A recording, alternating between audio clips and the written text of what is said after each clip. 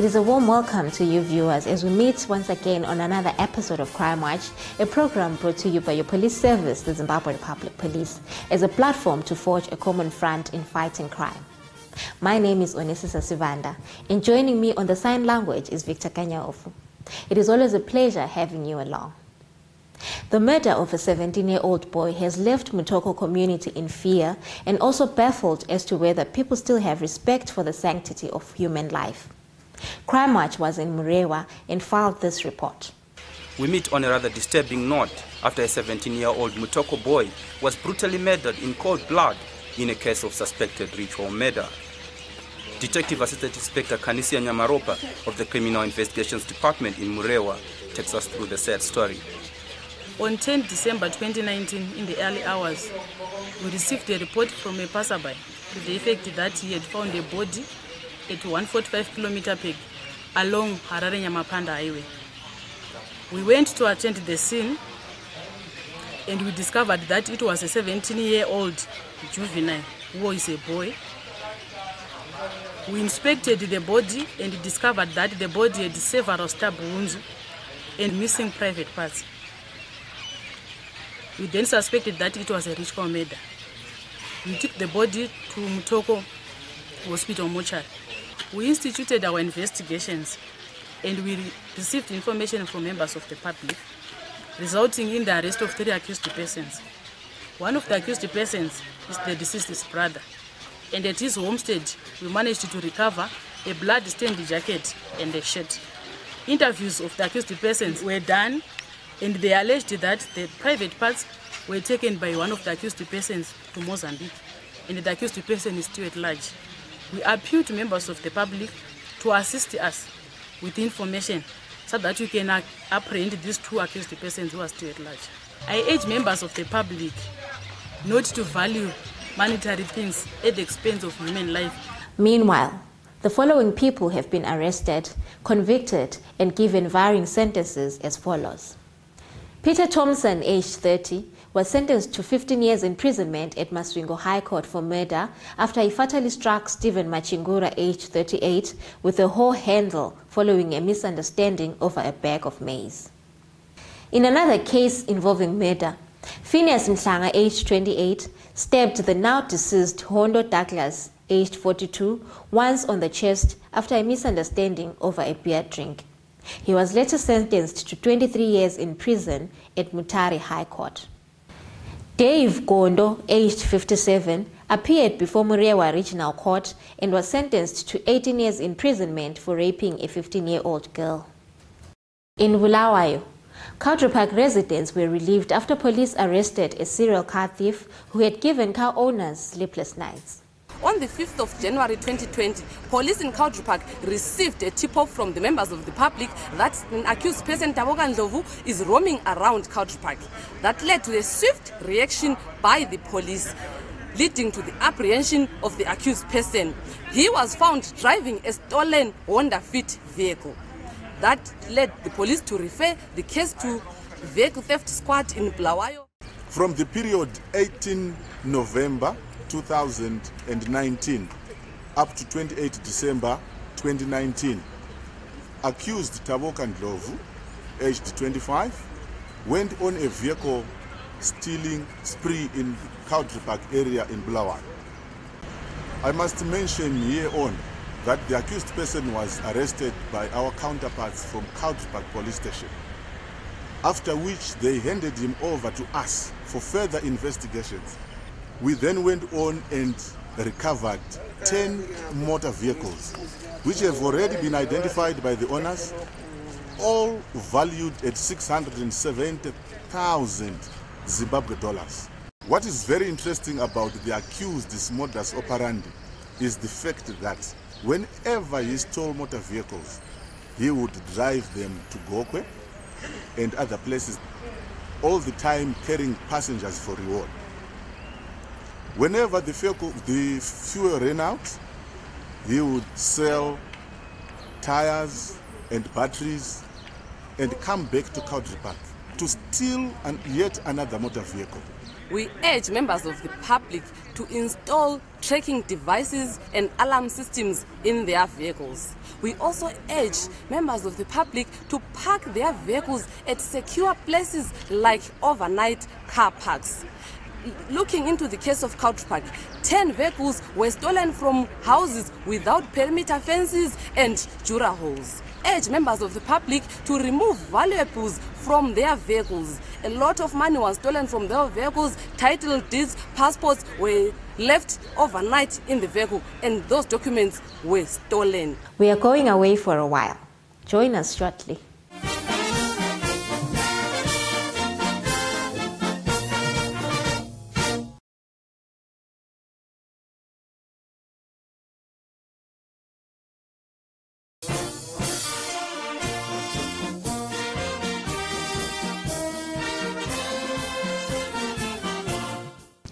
To those who are just joining us, we're in the second segment of Crime Watch.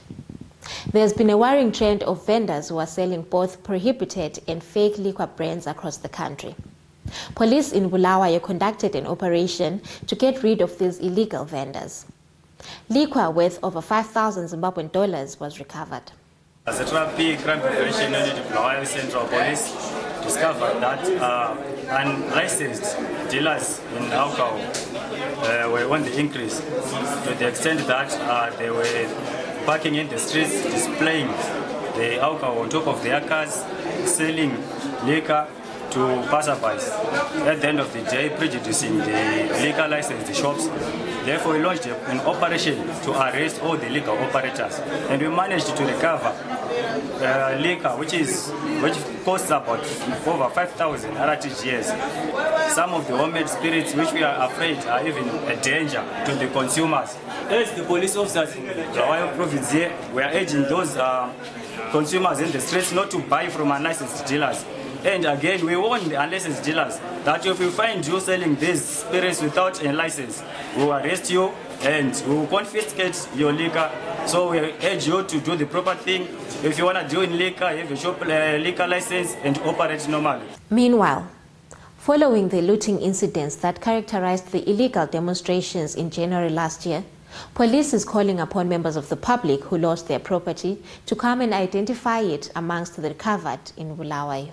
Police in Bulawayo recovered household, electrical, hardware and various clothing items during the 2019 January violent disturbances, and we are calling upon members of the public as well as business people to come and identify their property. Amongst the found property, there are generators, microwaves, electrical stoves, freezers, plasmas, gas cylinders, sinks, to mention a few. We are calling upon members of the public to bring proof of ownership.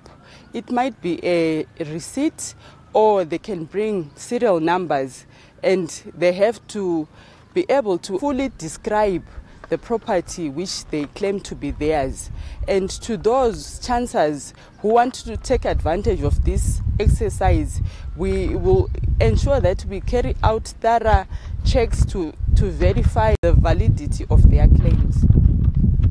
To all members of the public who want to come and view the recovered goods, they can come to License Inspectorate, which is located at Driwo, as from 800 hours to 1600 hours every day. Road accidents can be reduced or brought to an end through everyone's participation. Traffic Safety Council of Zimbabwe spoke on good conduct that promotes road safety. Once again, as we begin this year, 2020, we continue to reflect over what obtained last year, 2019, in respect of the road traffic injury menace, the wanton loss of lives, limbs and property on our roads due to road traffic crashes. We want then to lay the foundation for our road safety campaign this year. The driver is the main actor in the road traffic crash matrix, so the driver being the main character, a lot is expected of the driver. The competence. The driver just must be competent. There are other fields of life where competence may not be an issue. But when it comes to driving a motor vehicle, class 1, class 2, class 3, whichever, the driver must be up to the task. Knowledge, skill, foresight, and judgment, these are very critical for that particular driver. Apart from that, we always encourage other people to watch the behavior of the drivers. The passengers must always be alert on what the driver is doing, because it is their life also that is being carried by this particular driver. We have teenage drivers. They are a special group of road users who are full of today, tomorrow, who are full of energy, who are all over the shore. But we want them to invest their energy in their own safety so that they will not engage in unauthorized driving. We also have underage driving. When you are not licensed, you are below 16 years of age, and then you are driving, that's against the law. We just have got to abide by law, because it is good to be good. It is good to be obedient. Speeding, which is inappropriate and excessive speeds, this then is ganging up with the driver who is drunk or driver who is distracted. That is a major cause for concern. Operators are letting us down. Not all of them. Some of the operators are not taking up the campaign for road safety. Operator is the most important person in the life of a driver or crew of a bus. How? He gives them the money for their salary. He gives them the wages, allowances, and everything. So an operator is a better person in terms of discipline for the crew, because he can always impose punitive sanctions on the negligence and errant driving of his crew. Even issues to do with a class 2 driver driving a class 1 vehicle, or a class 4 driver driving a class 2 vehicle. Let's just abide by the law. We want that to be clear. Operators, again, will demand that their drivers train in defensive driving. It works. Education is important. Knowledge is power. People perish because of lack of knowledge. So knowledge is fundamental. This year, we wish to quote honorable members of parliament, senators, to train in defensive driving so that they become roads for life champions. Remember, on the 16th of December last year, we were graced by the highest office of the land, the office of the first lady, during our campaigns at the toll gates, just getting the courtesy, condescending, coming down to us and saying, I am concerned about the wanton loss of lives. I want to also to contribute and play my part. Pedestrians are a major cause for worry. They have become so distracted and sometimes so negligent. But some pedestrians are children, so children must be taken care of. The children have to have an adult, the spirit and principle of accompaniment. You cannot have your children going to school, the ECD, the junior primary school, without accompaniment of an adult. That is not the principle of safety. Adult pedestrians, do vamwe vane chidzungu-dzungu, do vamwe vasingachachiki mota. Zvatiri tanga gore rinori, vedwe vanofamba netsoka vemanual, ngatityei motikari.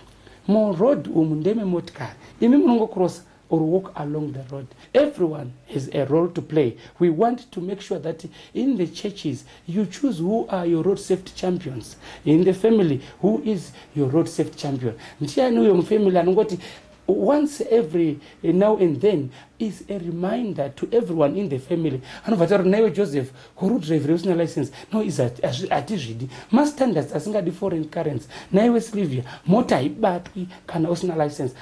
Kwa imonoisa kamwana pakati pe-steering nedumbu renyu. Zvakabva kupi kwe?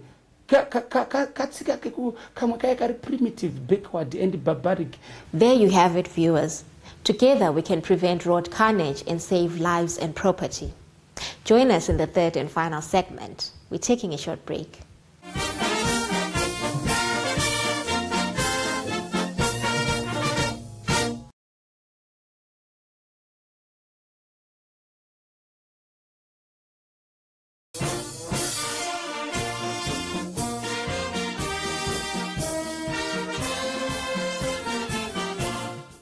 Welcome to the third and final segment of Crime Watch. Thank you for staying tuned. The 2020 legal year was officially opened with the judiciary applauding the police for their efforts in clamping down machete-wielding gangs. Overall, the criminal division recorded a surge in the number of cases received. This is attributed to the high number of public violence cases received in January and August 2019. As we speak, the country is gripped by another spate of violence perpetrated by the so-called machete gangs. The judiciary acknowledges the work being undertaken by law enforcement agencies in bringing perpetrators of that wave of violence to book. In support of the police efforts, the judiciary system has established special courts to deal with the machete attacks-related cases. The courts stand ready to decisively deal with those accused of these offences in accordance with the law. Special courts to specifically try the cases have been set up in all affected areas across the country. We call upon stakeholders in the administration of justice to make concerted efforts to end this problem. Institutions mandated to protect citizens cannot sit back and watch a few wrong elements terrorize the entire nation for their selfish benefits. We hear stories of callous murders of ordinary Zimbabweans and law enforcement agents. Citizens' rights of freedom of movement, freedom to conduct their affairs without fear, and freedom of association are being violated with impunity by the gangsters. The original terror gangs have the potential to create anarchy if they are not quickly neutralized. Courts must demonstrate to the public that they are possessed of real capacity to enforce the law and punish crime. After a successful year of fighting crime, Murewa Police Station hosted an end-of-year party where they took time to review and reflect on the achievements in the previous year and strengthening and consolidating relationships with stakeholders and members of the public in fighting crime. We have thought of coming together with the community pakupera kwegore rino ra 2019 kuti tibatsirane kuonesana nenyaya yemhosva. Tinoshuvira kuti policing ya 2020 ichange yakanaka sezvo taona kuti vauya neuwandu hwavo kuti vatibatsire kurwisa mhosva muno maMurewa. Pati inoyi iri kuratidza kuti mapurisa ezRP Murewa vakabatana pachezvavo. Vabatana pachezvavo vari kukwanisawo kuti vawanewo rubatsiro kubva kucommunity. Izvozvo zvinobatsira kuti zvimotivhete mapurisa atiri kushanda nawo kuitira kuti kana tava kuvatuma basa vanoita basa nemazvo nokudawo kuti hapana zvimwe zvimingampinyi zvavanosangana nazvo kubva kucommunity. Tiri kuti community ngairambe ichitibatsira kuitira kuti tirijise mhosva dzinenge dzichiparwa munharaunda yedu.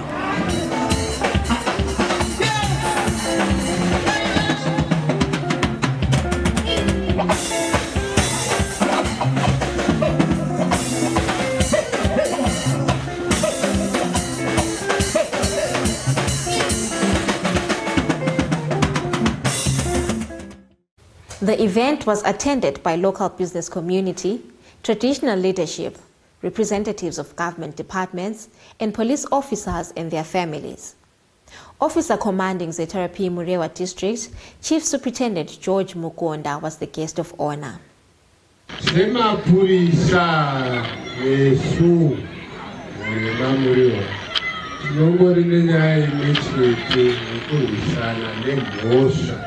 Adiperi asati kuti tirambe tichikwira ngatibatsirane pasi. Muconstitution yedu yepi tinaona rukupano nevamwandangano vane zvinzvimbo zvakasiyana-siyana. Constitution yedu amendment number 20 section 219 ndo inotaura kuti kurisa kutsangamira sei ndo inotipa mandate kuti kurisa kunofanira kuzoita sei. So it is against this background that we should all play a part to our day-to-day. The Business Against Crime Forum of Zimbabwe, BACFOS, Murewa District Chairperson, Mr. McDonald Sekerani, called other local leaders to partner the police to fight crime. Maisangano iri kubatsirana nemapurisa. Tinoziva kuti mapurisa vari vega zvinovaremera. Saka vanotoda rubatsiro kubva kwatiri kuti ivo vazotibatsirawo zvakanaka. Iye zvine taane imbwa dzemapurisa dzekuti pakaparwa mhosva imbwa hachamira kuti dzibve kuHarare dzaapano dzaapabhora makennels akavakwa nemi vanhu vemuno muchibatsirana nemapurisa. Tine mabase stations akavakwa akawanda chaizvo mudunhu redu rese remamurero ari kubatsira kustop theft, kuti kubiwa kwemombe dzedu, mbudzi dzedu, huku dzedu zviderere. Saka ndoda kukurudzira chaizvo kuti ngatibatsirane nemapurisa, nokuti kana tichivapa zvatinovapa tiri kutozvipawo isusu ndandisi tinenge tichidzivirirwa. Before we come to the end of this week's episode, we would like to highlight some of the people who are on the police wanted list. Mike Kapaya, aged 25, of Bururu village, Chief Chikwaka, Juru, is wanted by Juru police for fraud. Lupane police are looking for Lungisani Hleza, of Daluga village, Chief Mapigwa, Lupane, for stock theft. Zekias Chabangu, aged 21, of Supansi village, Chief Sibasa, Filabusi, is wanted by Filabusi police for murder. If you have information that may help in the location of any of these people, feel free to contact us on the following details. Our National Complaints Desk number is 0242 703 631. We are also contactable on our website www.zetherapy.gov.zw. Email address feedback@zetherapy.gov.zw. We also have a Twitter handle @PoliceZimbabwe and Facebook page Zimbabwe Republic Police. You can also view this program on our YouTube channel Zimbabwe Republic Police. This week we are also sharing with you our contact details for provinces should you have anything that may interest us. In Masvingo, we are reachable on landline number 0392 64421. For those in Manicaland, you can contact us on 02020 66637. In Matebeleland North, we are reachable on landline number 0281 32222. We will continue to give you other provincial contact details in our upcoming episodes.